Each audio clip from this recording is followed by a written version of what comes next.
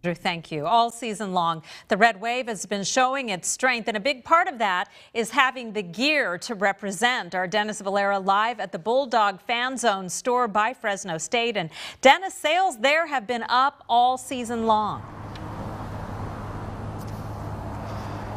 Yes, Stephanie, that's right. No specific numbers, but the store says that the team's success has been taking out their inventory. Now, many fans that gathered early this morning to welcome the team home, most of them, they were students who were now having more pride as Bulldogs.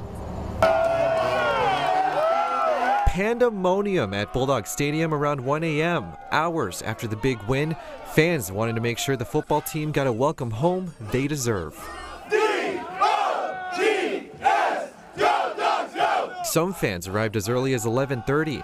The Sigma Phi Epsilon fraternity kept fans warm with their cheers. It's just, we came here, we were like 1-11, 3-9 when we first came, so just to see the evolution of the Fresno State football program. Tedford kind of brought it up. It's just cool to see over, your 4 years of college. Weekends have definitely been a lot more busier. The excitement has been getting the Bulldog Fan Zone some extra cash. Staff says the fan store has been having to reorder inventory constantly this season.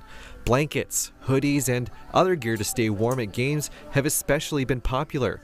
But based on calls the store received today, there's certain merchandise on the way that'll be selling very well. People have been wanting Beat Boise merchandise. That's been definitely a thing today. Not like crazy hectic calls, but yeah, definitely people have been asking that when they come in. Now, tickets for the Las Vegas Bowl game, they're already up for sale. The university has also started a crowdfunding campaign to get the marching band over there as well. Links and info for all of that will be with this story online at yourcentralvalley.com. Live here at the Bulldog Fan Zone, Dennis Valera, KC24, local news that matters.